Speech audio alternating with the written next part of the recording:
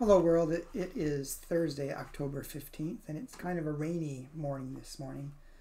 Kind of overcast, supposed to get some rain today, and that's the second time this week, which is a good thing. I was speaking to Dory, our office manager, and her husband runs the granary or the elevator in Oklahoma, and he was saying that the farmers desperately needed some rain to get the winter wheat started. Otherwise, there wasn't going to be a wheat harvest next year. So this is much needed by them. And it comes at an opportune time because I think they're just finishing up their harvesting of the corn and of the soy. Corn's still going on, but I think soy is kind of wrapping up. So the rain is not interfering with that as much as helping with the wheat. Today I'm gonna depart from the UCC Daily Devotional and go to a devotional from Rise Up, Spirituality for Resistance, which is also written by the UCC Still Speaking writers.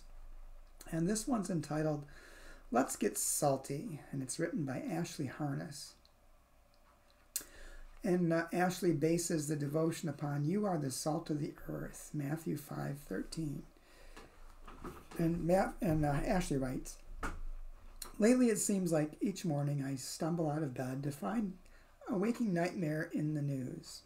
Sometimes I just want to hide under the proverbial blankets of my privilege instead of staying awake. I have just enough privilege economically as a white person, as a cisgender person, as a Christian, and as a citizen that I can temporarily hide. But that's not really what I want, and that's not what our gospel asks of us. In the book of Matthew, Jesus addresses another group struggling to live in faithful resistance to another empire. He tells them that those who act in the world as though the people and the communities abused by the powerful are blessed. They are the salt of the earth. While I wish Jesus gave us a quick fix to end empire that transcends time and place, he didn't. Instead, he offers us a way to sustain our resistance by calling us to be salt of the earth. Meditate on these ways ancient metaphor meets modern science to help us get salty. Salt transports nourishment, like oxygen, through our blood. How can you carry nourishment through our collective body?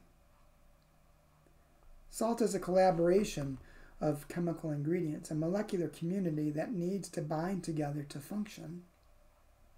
To whom do you need to bind together to preserve your functional wholeness? Salt preserves. How can you, like salt-preserving fruit, soften your own thick and bitter rinds into something delicious? In Ashley's prayer.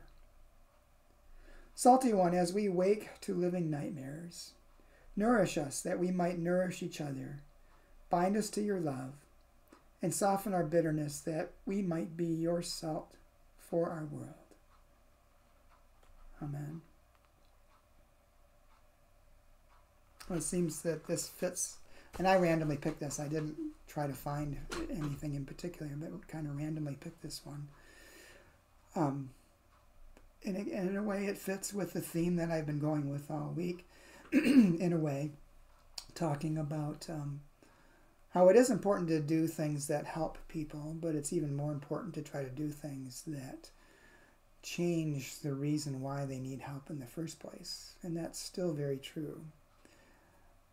But to me, when I read this devotional, it also reminds me that sometimes doing that work is impossible, and the best we can do is just continue to resist and be a source of strength, a source of flavor, a source of energy, a source for being able to transport oxygen, nourishment through our collective body. We may not be able to change the culture and the environment that we live in, but we can work to make it more livable and sustainable for a lot of people. So that's also important work to consider, to do, to be the salt of the earth. It is what Jesus called good, and it is what Jesus called us to do, to be salt, to be leavening, to be an action that makes change happen and helps sustain others in their efforts and in their lives so they don't give up. So may you have a salty day, and I will try to talk to you again tomorrow. And take care. If you go outside, bring an umbrella or a raincoat. Just remember, as I preached, was it last week or the week before, there's no such thing as bad weather, just the wrong clothes. So take care. Talk to you soon.